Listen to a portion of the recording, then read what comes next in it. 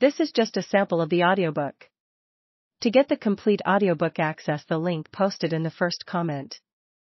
In the second half of the 20th century, the guitar became America's instrument. In the hands of innovators like Les Paul, Charlie Christian, Merle Travis, Jimi Hendrix, and a host of other players, the instrument helped define, and was in turn defined by, America's music. Country, blues, jazz, and rock in all its varieties. These players and their music did not develop in a vacuum. They had predecessors. They were heirs to traditions, and if we do our homework or our field work, we can find their roots, discovering stylistic bloodlines. In Maybelle Carter's Wildwood Flower, we hear the hillbilly roots of honky-tonk, country and western, and Chet Atkins' popularized Nashville sound.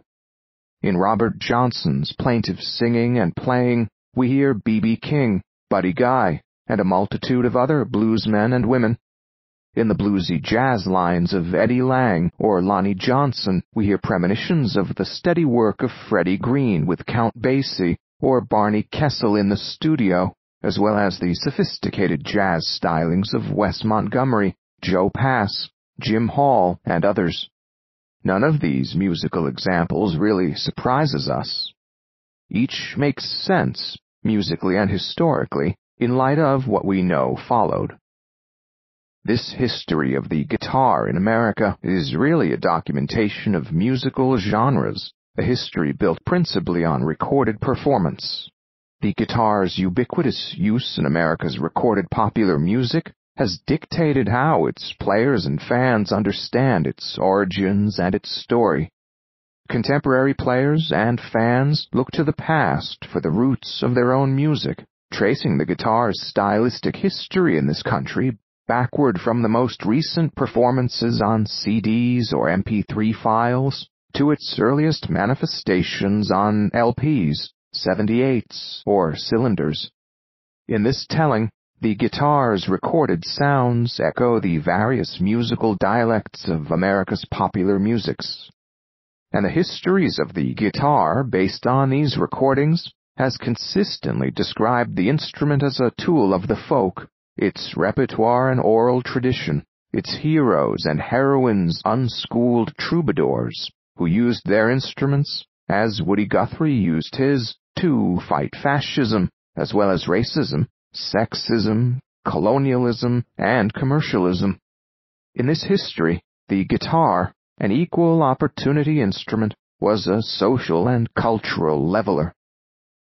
Until recently, guitar fans, and even some scholars, consistently projected such a late 20th century interpretation of the guitar's place and role back into the 19th century. They often glossed over the years before the 1920s, assuming that the 19th century guitar functioned as the steel-string acoustic guitar, that is, the non-electric guitar, did in the late 20th century. In this view, the guitar has always been an instrument of the folk in America, its music transmitted orally, its function to accompany folk songs, its associations primarily with blues-playing blacks, rural string bands, and cowboys. This anachronistic view regularly projects late 20th century approaches to the instrument, including steel stringing, a plectrum technique, and a lack of formal notation, among others, onto earlier players and their repertoire. The advent of the electric guitar in the late 1920s and early 1930s established the direction of the instrument in this country for the rest of the century. As significantly, the electric guitar assumed an iconic role in American musical culture. Steve Waxman's recent study of the electric guitar reflects this approach, drawing on Jacques Attali's work to interpret the instrument as a tool of the cultural outsider, whose noise challenges the status quo. In this story of the guitar in America, informal and accessible performance trumps formal and elite concerts, oral transmission negates standardized notation, and loose, improvised structures dominate formally composed works.